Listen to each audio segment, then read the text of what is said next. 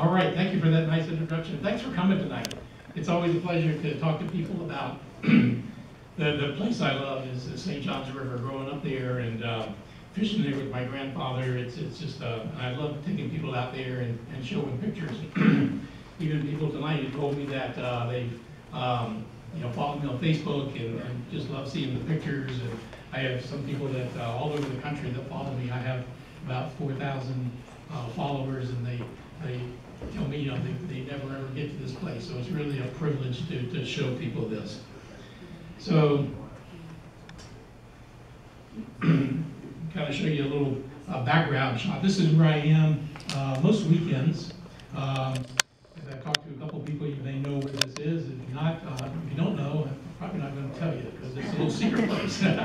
No, it's along the Economocachi River and near the St. Johns River.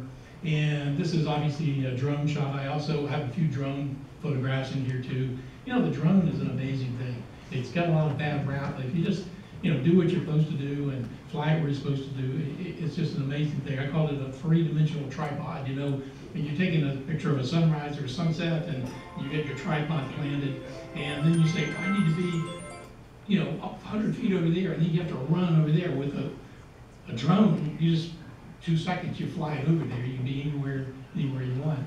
But that's my little Gnu, and a couple of my best friends, Steve Vaughn and Wayne Bennett, kind of a trio there, and we go out, and that's the infamous Palm Island right there. It's just a really special place, and I used to go there and fish when I was a kid, and my grandfather and my dad and so forth.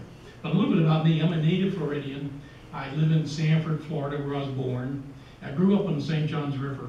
Both my grandfathers were avid hunters and fishermen and hikers, and they kind of introduced me to all of this. And I consider myself a nature photographer, but I must admit I do have a day job, so I'm not making my living as a photographer. I have a day job of past 48 years. I've worked in large format printing, which kind of goes hand in hand with with photography, obviously. And we print great big things. We have inkjet printers that are 16 feet wide, so we make some pretty big prints. I'm the past president of the Orlando Camera Club and the Sanford Camera Club.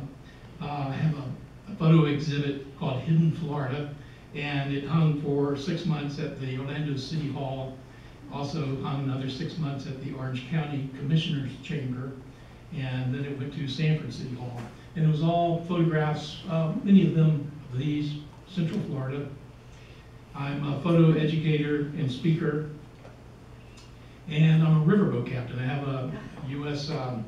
Coast Guard license, and I went to captain school to get my captain's license. And most everyone in the class, they wanted to be bass fishermen, fishing guides. They wanted to take people out and go fishing. And I said, well, man, this is the best of all worlds, because number one, I don't have to buy bait. Number two, I don't have to clean fish. And number three, I never get skunked, because there's something to take a picture of. So it's really a pretty nice little gig. I just do it on the weekends, and I really only do it, currently I'm only doing it every couple of months. I'll do it on a weekend, and I have a pontoon boat that I've customized for photographers. And I take photographers out on my pontoon boat. They're usually about 4-hour trips.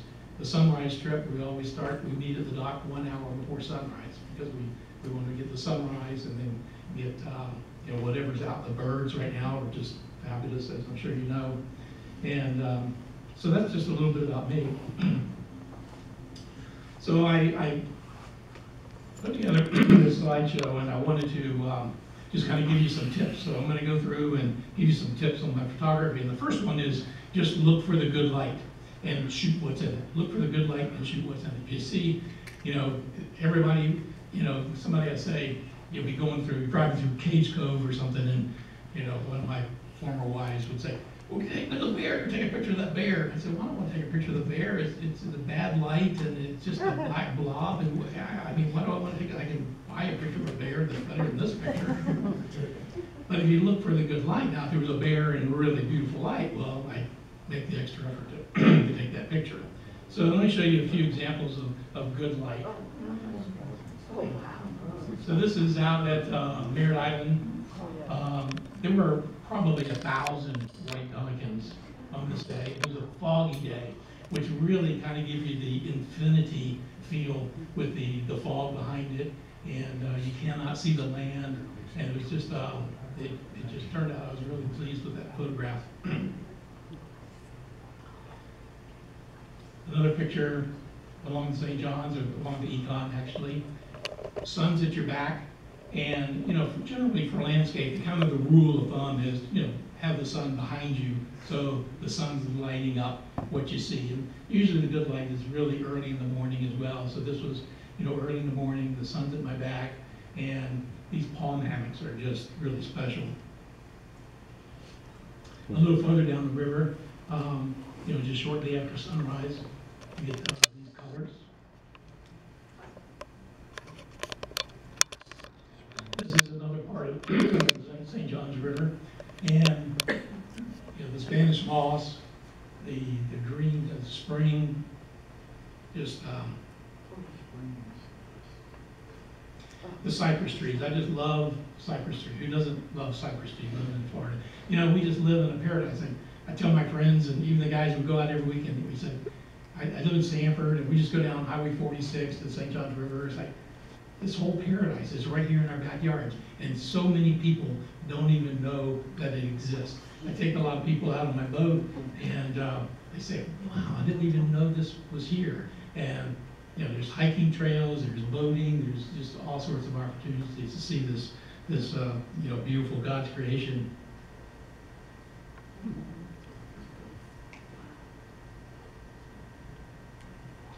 So talk a little bit about my camera and such. I shoot a Canon R5, and no, this is tip number 2. Okay, know your camera. Learn everything you can about your camera. Be able to operate it in the dark. If you really want to do, I go out with a lot of people, and I take people out, and they'll look, and they're fumbling with their camera, and trying to learn the camera in the field is not the best thing to do. You want to pretty much know it, especially if you're going out. If you follow me, you know I do a lot of rocket launches and things like that, and some of those are at 2 o'clock in the morning, standing knee deep in a swamp somewhere trying to get a rocket going behind palm trees, and that's the last time you want to be trying to figure things out, and where was that button, and what was that setting. So you just want to know your camera inside out. Try new things. Gosh, YouTube is just a wealth of information. Take a class or a professional photo tour, and there's just know your camera. Because if you want to take a picture, this is a picture I just took a couple of weeks ago. This was actually that was the rocket. That was the SpaceX, December 28th. I know that because that was my birthday. And there was a full moon, and there was a pier. And if you zoom in, as you can see on the pier, there's 100 people standing on that pier, and it's really kind of cool because they all have cell phones. And what do you do with a cell phone when there's a rocket launch? Well, you take a picture of it, and things lit up, so you see all these little cell phone things. I thought it was pretty cool.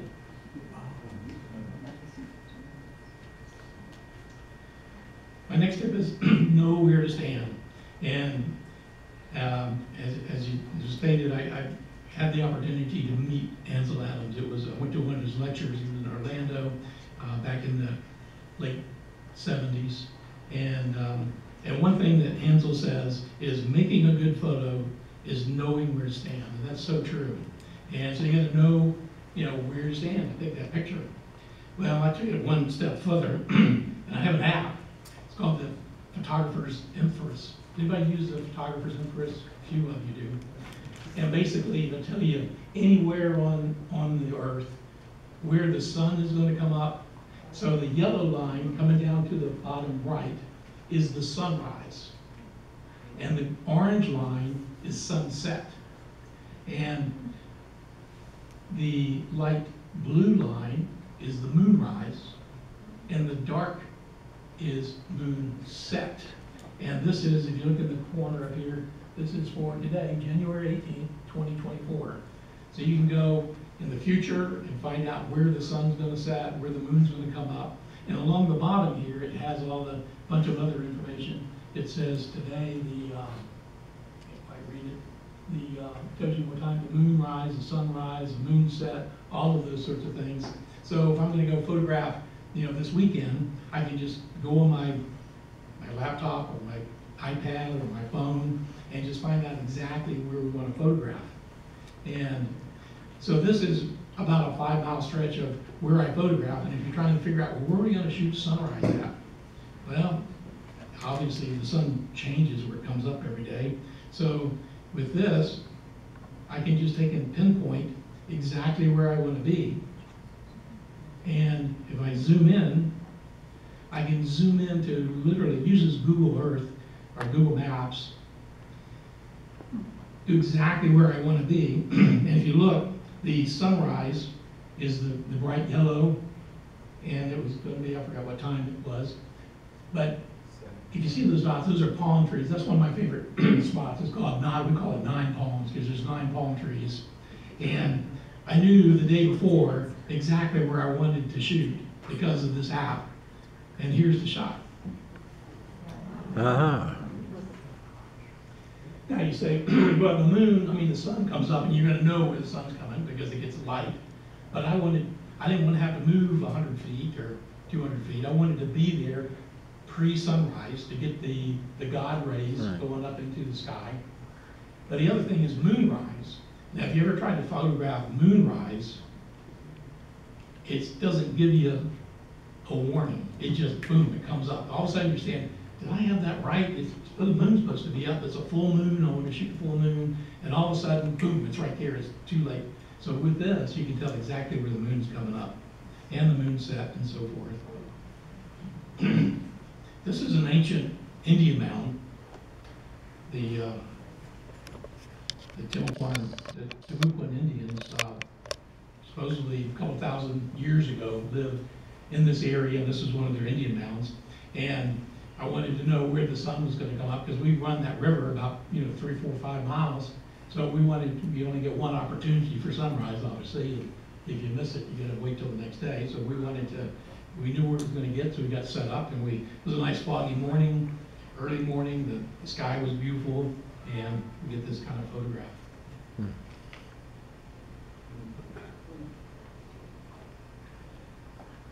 That's that Palm Island again with some sunflower, and we wanted the sun illuminating, and it's before sunrise, but you can see it's really starting to illuminate nicely. This next shot is a moonrise, and and the moon moves as well, so it's not going to come up in the same spot every day, and it's only going to be a full moon, once a month, but you can shoot it for 2 or 3 days, and it still looks pretty full. But the moon, unlike the sun, it changes about an hour or so every day.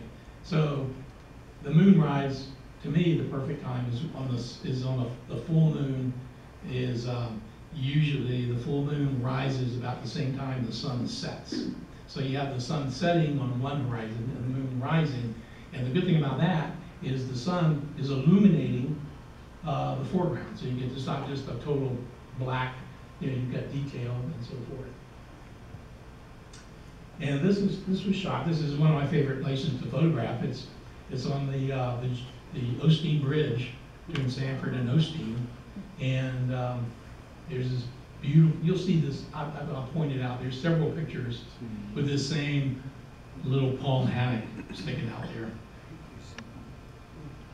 So here's one of the shots. This was, I think this was about 10 o'clock at night, about knee deep in water, because I've got a little ginu, and I've got a pontoon boat, a ginu, and a couple kayaks. But to put the tripod up, you have to put it outside the boat, and we got out, and one of us was scanning the flashlight for alligator eyes. And if you follow me on Facebook, a couple of people said they follow me on Facebook. I don't know about this Facebook thing. My mother has a fit because I stream a lot of this stuff, and she says, "Why can't you just stay in the boat?" I don't know, I can't. But we knew beforehand this is what we want. This didn't happen by accident. So we go and we see these palms. We photograph these during the day, and so now there's not an app that shows you where the rocket's going to go up.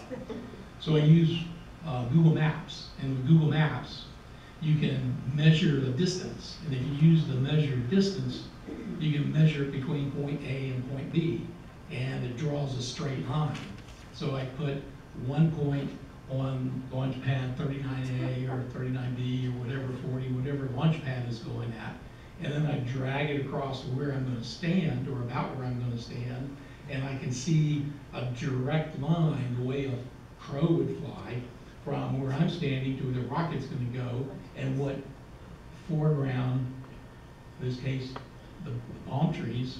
And so we knew pretty much about exactly where it's going to go. We always have a debate. Usually I go out with 2 or 3 guys, and every time we have this debate about rocket launches. I'm getting off from nature, just this kind of nature. It's nature and technology. That's we always have a debate. No, it's going to go up there. No, it's going to go up there. I know where it's going to go. You guys can argue all night long, and usually I'm pretty close. And then the other thing is, what exposure are you going to shoot? I don't know. I haven't figured it out yet. What are you going to shoot? I don't know. What are you going to shoot? I said, I'm going to shoot f11 at ISO 400. And they'll all, everybody, and then the last minute I'll change it up. I say, no, I think I need to go to 200 or something. So, but usually these shots are about anywhere from 3 minutes to 6 minutes long. It's one shot. And you only obviously have one chance at least a sunrise or something, you can get a couple of photographs. But this one, you have one shot. And that was, I would guess that's probably about a 4-minute exposure.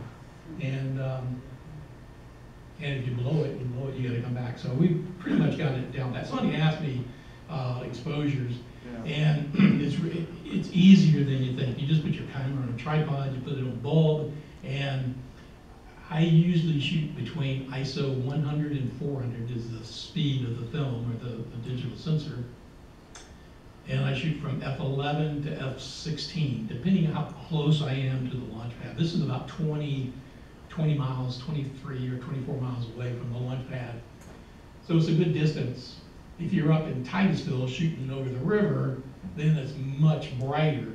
And I would stop it down so that, and probably slow down everything too, so I don't blow everything totally out. But we do a lot of that. Again, knowing your camera. And here's another one. There's the famous Palm Island right there on the Econ-Wakatchee. And this time we knew that the moon was coming up. So I used my handy little app, the photographer's first, to know exactly where the moon was going to be rising and about where it was going to be, above the horizon. And knew I needed a wide angle lens. And so it's an educated guess, but I got lucky on this one and it worked out pretty good.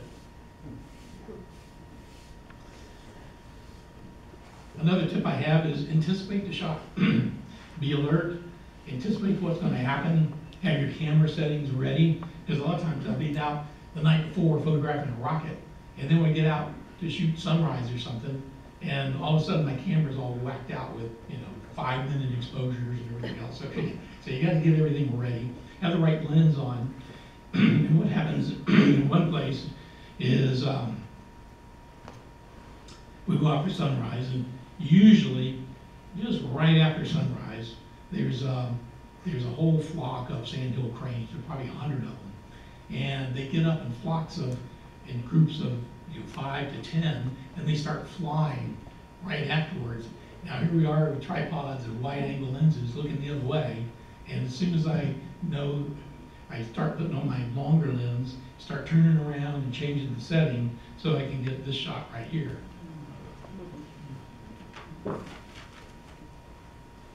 And everybody else has wide-angle lenses on it. They're scrambling to get their lens. And, if you know that's coming, you just get ready for it. Yeah, these birds. These are they're hard to get. Those kingfishers. They're quick, but they're territorial, which is a cool thing because we see them in the same flying back and forth the river. And again, knowing your camera. Because the camera has so much technology packed into it that you can get a auto focus. I don't know how photographers before could photograph and get a tack sharp in focus picture of something that flies as fast. Because now these cameras, I was just talking to somebody with an R6, I think, and a Canon R6, I shoot an R5, very similar. And they have sensors in them, and you can just take and look through, and if something, a bird flies through, it's like a heat-seeking missile that locks on that bird, and it's in focus. Matter of fact, here's another tip I didn't put in here, but so for your R5, or anybody with a camera that has these, these autofocus, the best way to learn it is to take and put it on autofocus. You have the whole screen, and you just look through it. And what you do is you sit down in your lazy boy chair in your living room, and you go to YouTube, and you put on a duck hunting show. And you sit there, and these ducks are flying on your TV, and it focuses on them.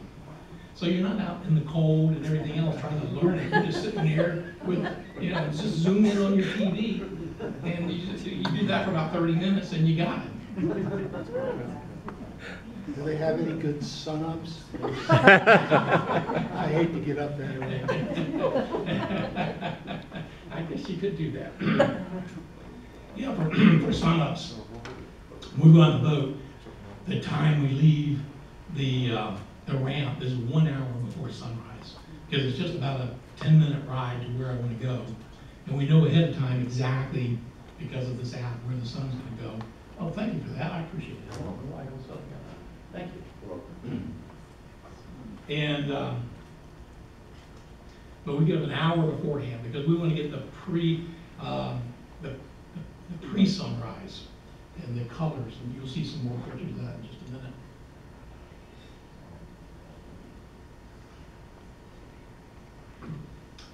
So composition. You got the rule of thirds, you got leading lines, you got S-curves, you got some symmetry and pattern, you got diagonals, you got triangles, you got all this crazy stuff, and you can Google all this stuff and see. So I'm going to point some stuff out as we go along with some of my photographs about some of the composition that I've used. This first one is roseate spoonbill, and this is about in the right third. So the rule of thirds. How many of you are familiar with the rule of thirds? Most of you. Okay, good.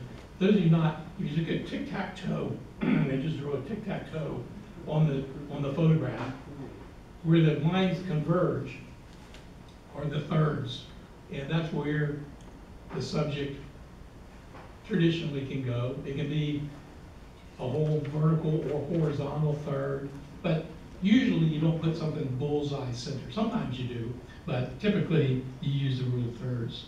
So here's another rule of thirds, and the bird's on the right third. And then there's also another thing that's kind of going subliminally is the thirds, the layers. You have the water layer is about a third, the grass is about a third, and then the green shrubbery is about a third. So you got both of those things kind of going with the bird going.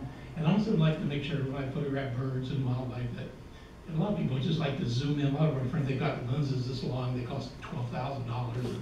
They're taking a picture of their eyeball just about, but they're just so cropped of it. I say, well, it's good if you for a textbook or something, but I want to have a little bit of the essence of the space and where it is. So I like to see where they're going and the reflection and things like that. Another good thing about composition, or a good thing to remember, is to the perspective that you're at. And you want to be down on their eye level. This next one of these turtles is, if I was in my pontoon boat on St. Johns River up near the land on this trip.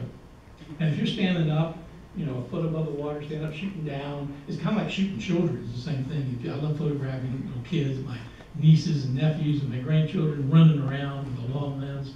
And the best thing to do is just to sit down on the ground so you're eye level to them, and then just let them be running around you, and you get a few good shots. So it's the same thing with wildlife and such too.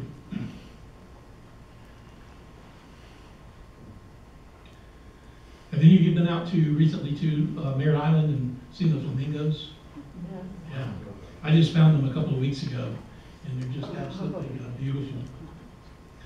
So we went out in the boat, and we obeyed all the rules, and 500 feet from that little island, and just anchored out there. And we sat there for a couple of hours, and there's 4 of them out there. and they just beautiful. It was a real treat. Quite honestly, I'm not a big bird photographer. I mean, I'll photograph one if they fly by me, but I'm more into landscapes and things like that. But you know, just by default, you get some pretty bird pictures, and this flamingo was just really special to go out there and see that. Here's kind of a dramatic picture. Ooh. That is out near Laughlin Lake on the St. Johns River. Obviously a drone shot.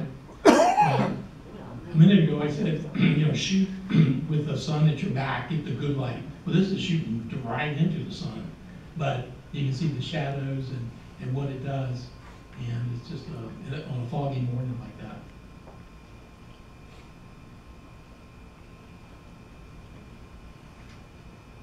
The next tip I have is watch for reflections.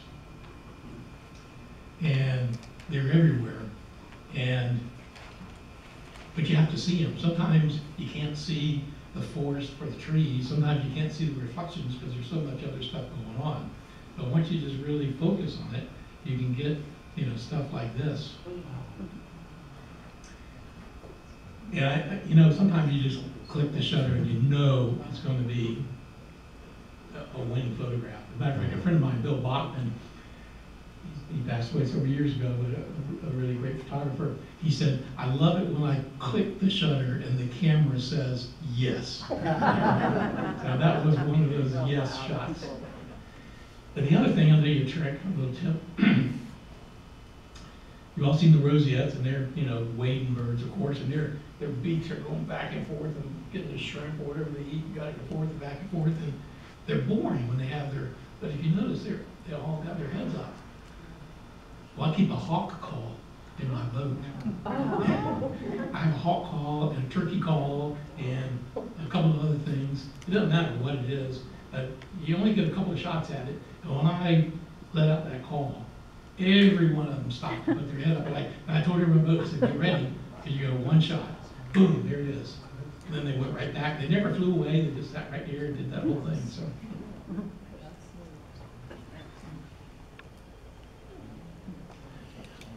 We call these the lollipop trees.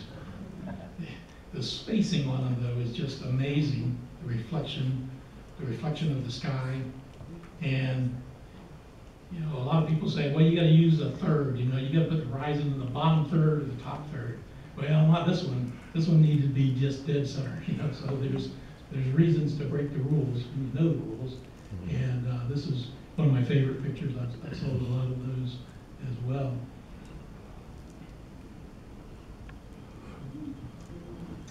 Leading lines, that's another composition. You can see it, you know, at an angle. My photo gear, I use a camera, a mirrorless full frame camera. I have 3 lenses that I typically use, a 24 to 105, which is my kind of standard walking around lens. I use a media or super ultra wide lens, which is an 11 millimeter to a 24, which is super duper wide. And then I have for birds and wildlife a 100 to 400. I use a tripod whenever I can. I use a drone, and believe it or not, one of the best cameras, but somebody says, you know, the best camera you have is the one you have with you.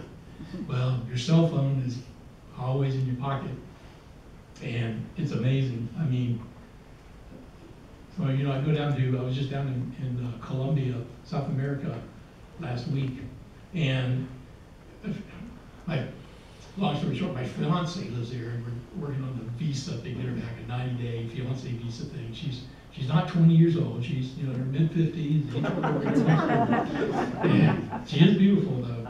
And anyway, we're trying to get her here. It's about a two or 3 year process to do that. So hopefully in 2024 we can get her here. But anyway, what I was going to say was, I go down there, and the first time I take my camera, a lens or two, and you walk around in Cartagena. It's hot. It's like, you know, it's really hot, and you're plugging all the stuff, and some places are kind of questionable. So then I went back, and I just took my cell phone, and that's the only thing I took pictures with. And it's amazing the pictures you can get with these cell phones that are available today. So don't discount your camera phone.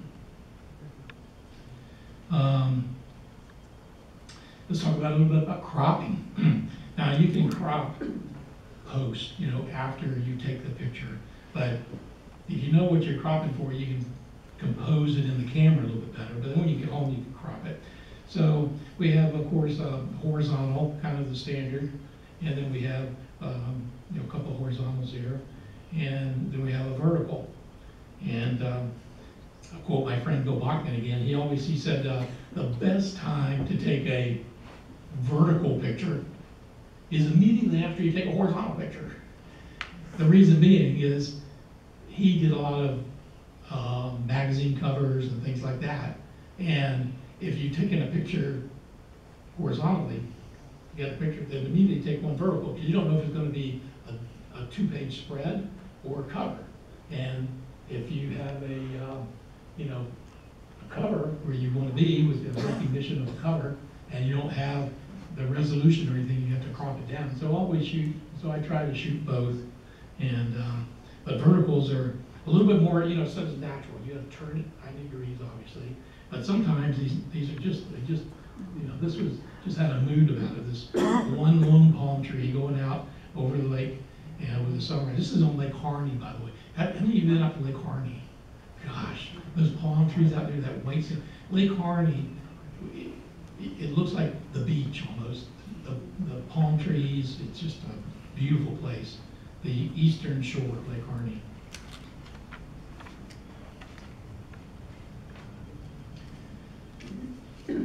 You all see those yellow flowers that bloom every year along the St.Johns River. They bloom for 3 weeks. And this is we're on cropping. So this is a panoramic or pano. I shoot a lot of panos. This is kind of a medium pano. Here's a little bit wider pano. And then here's a super wide pano.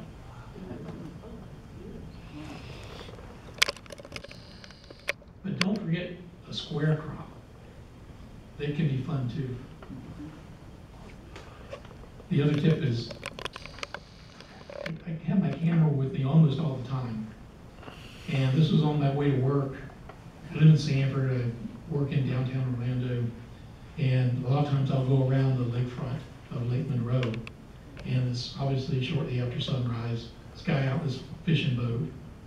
And it's like, I don't care how late I'm running, I gotta stop and get this picture. So I stopped and got a picture, and it's just a real fun picture to get.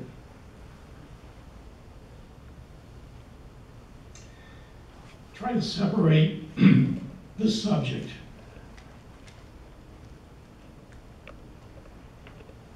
You can do that in several ways.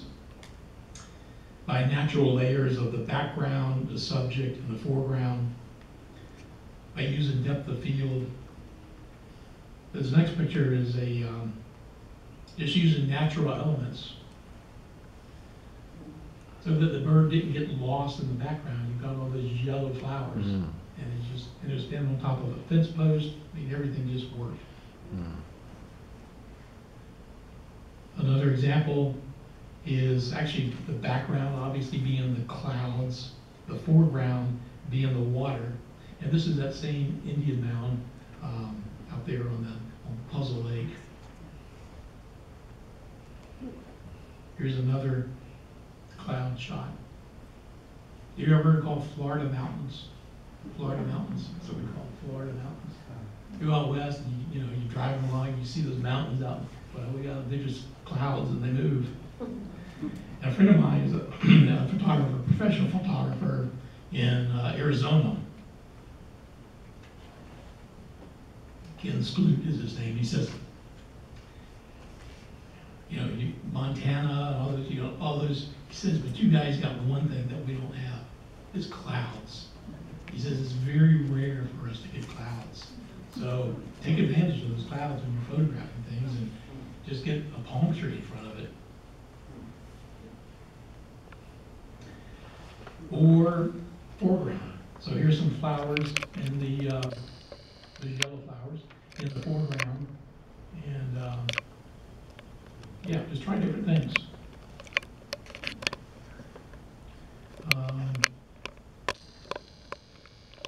Sometimes staple palms and the trunks behind it. Sometimes you want a super wide angle. So this is on the, you go over the Lake Jessup Bridge towards Sanford. This is that big pasture on the northeast side. It's just full of, we go out, there's a place you can go hiking back there. You take the boat around the edge. But this one I was just pulled off the side of the highway, and I had my tripod, and I raised it as high as it would, and I held it up over my head so I could get, you know, that shot. And then sometimes you want just a, you know, isolated shot, because it's just a whole different statement to it.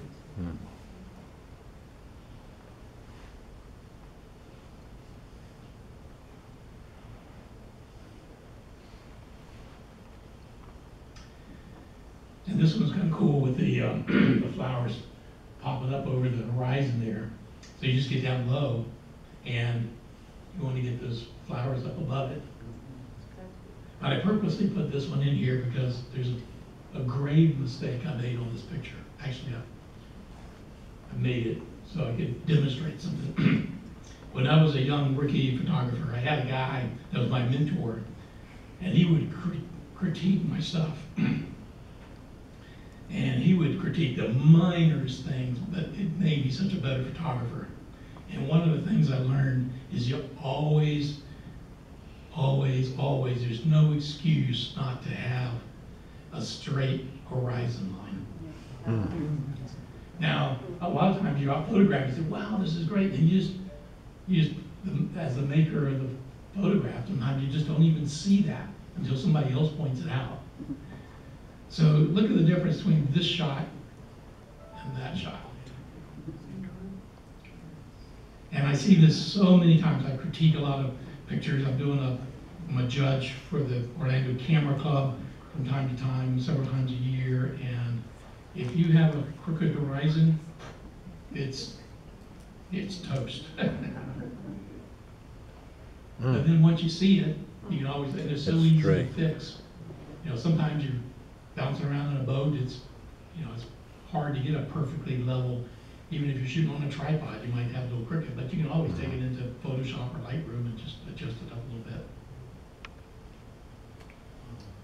Wow.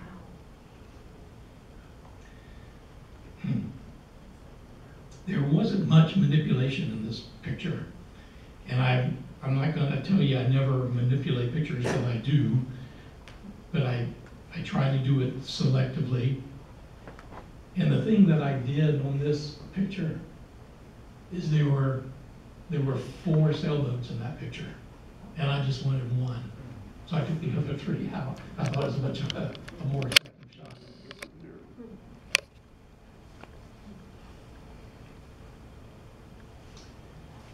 Backlit Spanish moss. Early in the morning. This is up the River. Black and white. This is one of the dwarf cypress trees.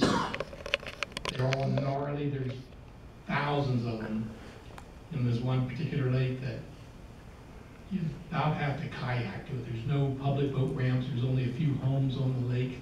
It's up in just south of Ocala. And it's just, yeah, this one just really struck me, just the gnarliness of this tree. So what do I do after I take the picture? I use Adobe Lightroom, Adobe Photoshop, use a few other things like 1:1 software, Snapseed. If you don't do anything else from this talk, write down Snapseed. Take a picture of anything up there with your phone too, so you can remember it. But Snapseed is a free phone app. Well, it might cost $3 or something now, but I take so many pictures with my phone and edit them in Snapseed, and then post them up within minutes of when I took the picture. Snapseed, if you get it, it's a pretty simple program, but YouTube it and watch about 5 or 10 minutes of YouTube, just to get the hang of it, because it really is a powerful little program. I use Topaz, Sharpen, Denoise, and Gigapixel too. Gigapixel allows you to take a picture that might be a little bit low res and make it larger. Fog is wonderful to photograph, and we love when we go out and there's a foggy morning, ground fog, and sometimes you can cut it with a knife. Again, the same little Palm Island.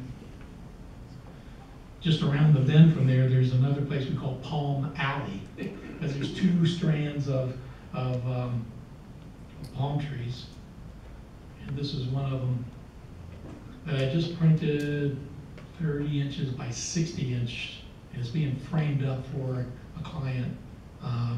Should be ready next week. Weather is fun to photograph. And these, you just don't, you can't go out and say, I'm going to take a picture of a thunderstorm. Well, you're going to, you know, sometimes you're in the middle of a thunderstorm, you get drenched. This one I was driving down the road and I saw it. And that's another thing about Florida. You know, drive out 40, you can see forever on these, on the St. John's Prairie. So I stopped on the bridge at the Jolly Gator and took that from the top of the bridge.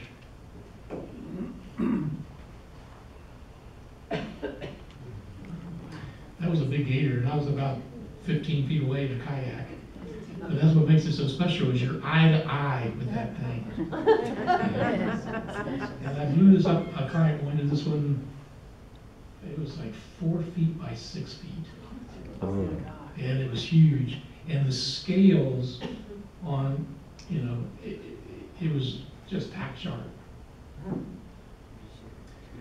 If you take pictures of alligators, one thing I'm going to mention in another one, and it holds true with bald eagles too, is underexpose your photograph, because those bumps on their back are usually so reflective that it just blows out. It just blows out the highlights. So I usually underexpose alligators by a stop or 2/3 of a stop anyway.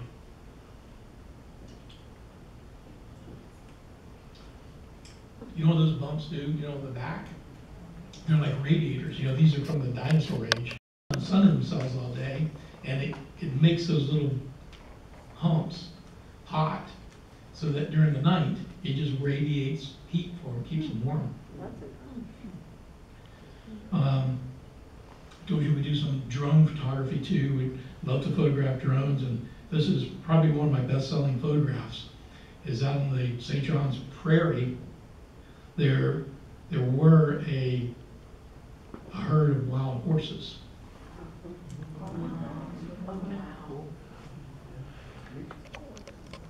Have you heard of the horses out there? Maybe you have. So we all heard about the horses at Payne's Prairie, but these are out on the St. John's. Are you talking Puzzle Lake? Yeah. Exactly, Puzzle Lake. But the real story is, I think got the story. I've heard several versions of it.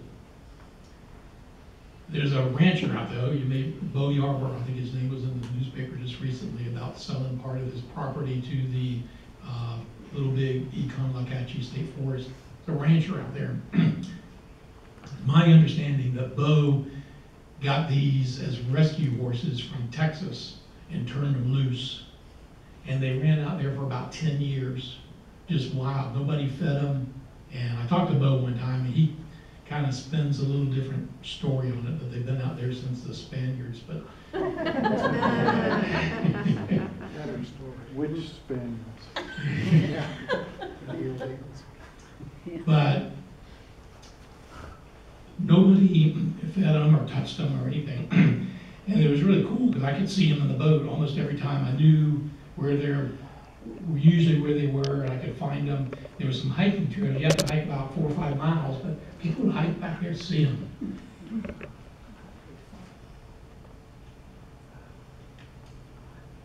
A couple of years ago, a friend of mine was out kayaking, and he called me on the phone. It was a Wednesday. He's retired. I work, and he says, "Well, I'm out here on the river, and there's one of these horses was limping." And then a couple of days later, he said that the horse died. And I guess it got some lacerations, it got cut or something, and then some leeches got into it and actually put it down.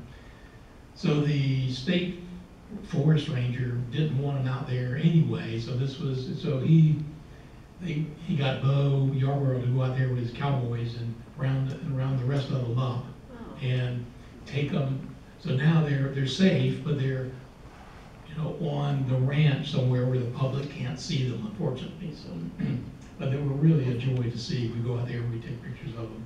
And this is a drone shot. Drone shot, it's only 25 feet up in the air, to get that angle.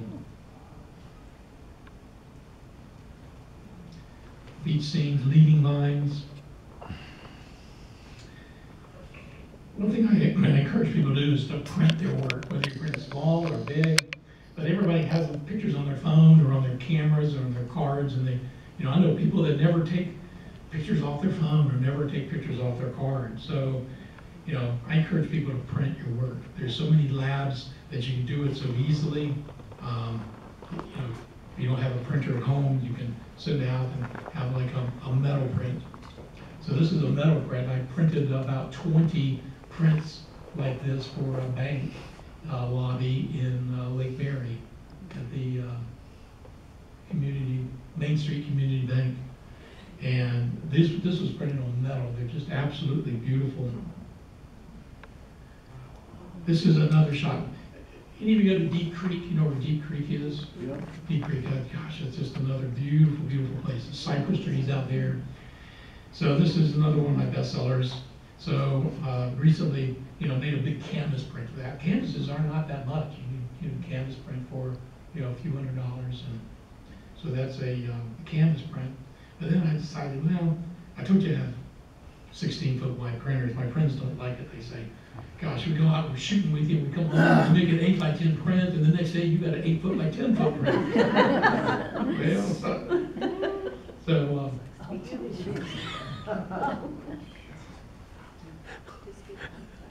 so that's printed right onto a piece of foam board. Yeah, I have a flatbed printer that you put a 4 by 8 foot sheet of foam board in there that prints right on it. So here's a picture. This is Wekiva Springs State Park by the campground, over there by the little campground and everything right there. The sunrise, the sand hill. This is a Florida sand hill, the wiregrass and the live oaks, the fog. And I really like that picture. So I wanted it in my office. So there it is in my office. Oh, wow. So I print right onto wallpaper. Here's another picture of wallpaper. This is a Lake Jessup flower bloom. They make nice little accent walls. Again, wallpaper. This is all wallpaper, floor to ceiling, wall to wall wallpaper. Downtown Orlando, I had access to the roof of one of the buildings downtown Orlando. That's City Hall in the lower left-hand corner. It's another office at my printing company. This is Fort Clinch State Park. Have you ever been to Fort Clinch? It's a great place. And just last week, I printed this for the St.Johns River ship company. They have a new owner, and I just printed 4 or 5 large prints to go onto the river ship. And in the ticket office, they wanted wallpaper. So this is the wallpaper, and there it is hanging up in the up there. It's about 8 feet tall and 12 feet wide, I think. And we have, this is wallpaper. You know how wallpaper comes in like 24-inch wide rolls? Well, I have a roll of wallpaper that's 126 inches. I mean, it's 10 feet wide. So I can print wallpaper as one piece, seamless.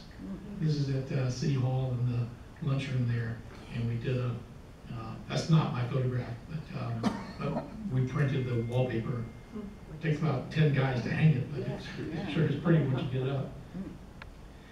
Some other nature, back to nature shots, maybe even more, because their head and their tail feathers will be just blown white. Whereas this, you can see there's detail in the white.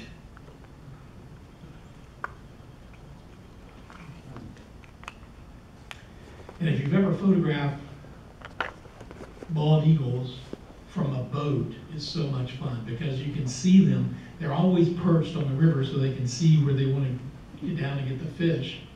And we take the pontoon boat and we just pull up in front of them. Sometimes they'll sit there for 15, 20 minutes. Sometimes they'll never fly and we just leave them. Sometimes they'll sit there for 5 or 10 minutes and then they'll fly and we'll get a picture of them. And they just go 100 yards down to come back up, and sometimes you get a second shot out of them. Deep Creek.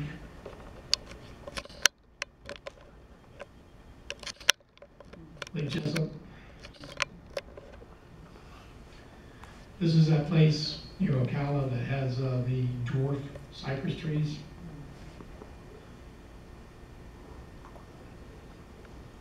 This is the same 9 palms, and I have a couple of other pictures of those same palm trees. That's the Indian Mound over there to the right. This is sunset. Sometimes the sun just has a show like nothing else.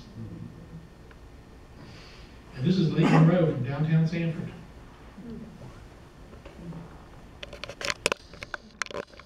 The dwarf cypress.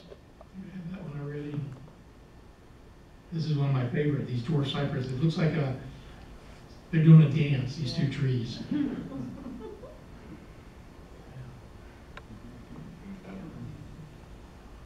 And see how we have the leading lines going to the middle? It kind of pulls you right in. That's another one of my favorite ones. Just like the keep on trucking. Remember that little keep on trucking? Every time I see that tree, it makes me think of that. I love this picture. This is on St. John's up near, well, Wekiva, kind of. But what I like about this is the wind blowing. It just, it was a windy day. We usually like really calm days. We have nice reflections. But the wind blowing really gave this motion of the moss, the Spanish moss, instead of hanging straight down, it was blowing. This is a drone shot of where we go up on the Econ. You can see right over here is that's the Palm Island. We photographed. We just about know every tree on that place, every palm tree we've been. The 9 palms are right here. We shoot the sunrise right back over here, photographing this way. It's just, but the drone is so much fun because you can really get a different perspective, obviously, of things. Here's another drone shot of the Palm Island when the water was very low. When the water's low, these sand beaches are just absolutely beautiful. This is the Indian Mound again in the drought season. This prairie, that's Puzzle Lake in the background. But then another time in the rainy season, this is that same Indian Mound. It's like an island, or it is an island. It's only about knee deep out there.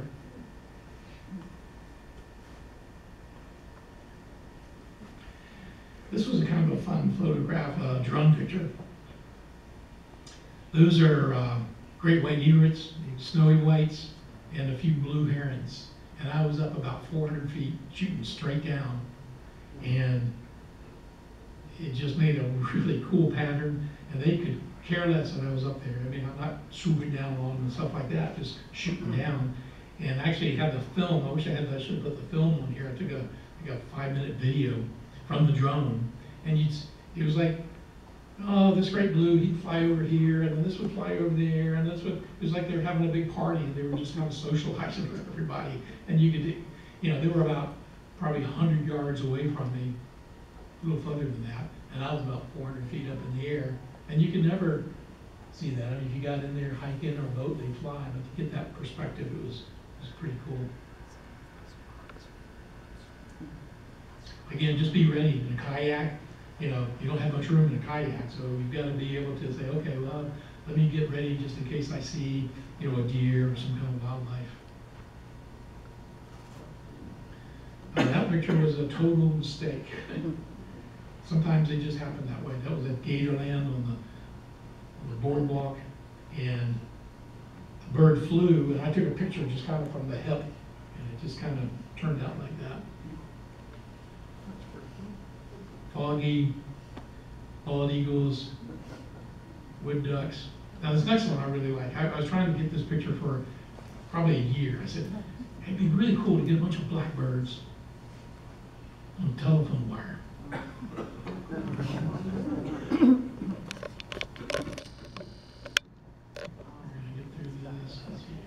This is what I wanted to show you, one of my tips here. So this was in the Highland Park run up in the Dead River, up in the land area. And I went by this gray blue like 3 times to get this picture. Because what I wanted is I wanted his head in this dark area. Because it wouldn't have been the same picture if he was over here or if he was over here. You see how he's just, so that's one of the tips you got to think about when you're taking pictures. Okay. And if you're in a boat, if you're the driver of the boat, you can get anywhere you want. So, you know, everybody's taking pictures, but I said, I'd circle back around and said, no, I missed it, let me do this again. And I did about 3 times and I got that shot.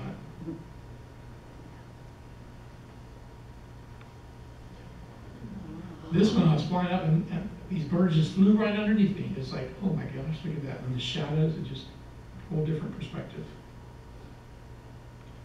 Lightning is always fun, and weather.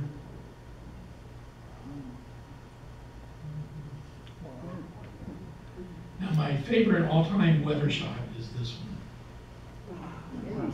Does that say Florida? Or not? I mean, that just couldn't be anywhere but Florida. This is on the Osteen Bridge, standing on the bridge, on the south side of the bridge, looking east, and there's that point of palm, sable palms, and this thundercloud. And it was like, wow. I have this one at about 4 feet by 8 feet. Lake Harney.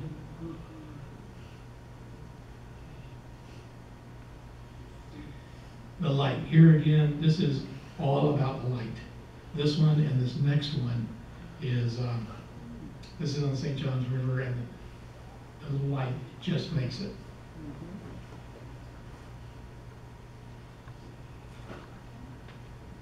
Bald Eagles High Key.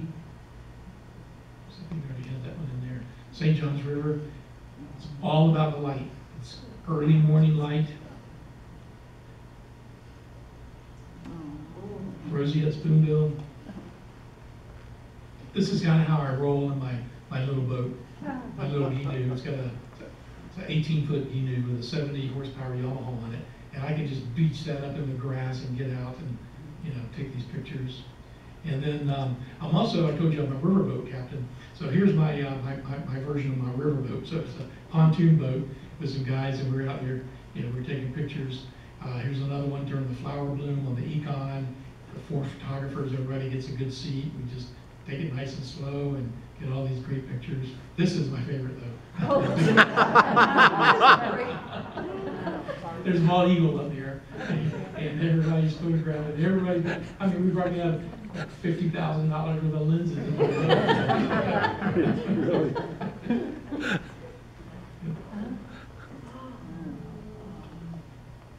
So you get those kind of lenses, and you're looking at an eagle, and that's the kind of shots we get. And this time of the year, we'll see, I'll make a run from Mullet Lake Park to Deep Creek, and we'll see 15 bald eagles. And we get people from out of town, out of state, and they just are, you know, it's freezing where they're coming from, and it's like, we're out there in flip-flops taking pictures of bald eagles. But that's kind of my show, so I appreciate your patience.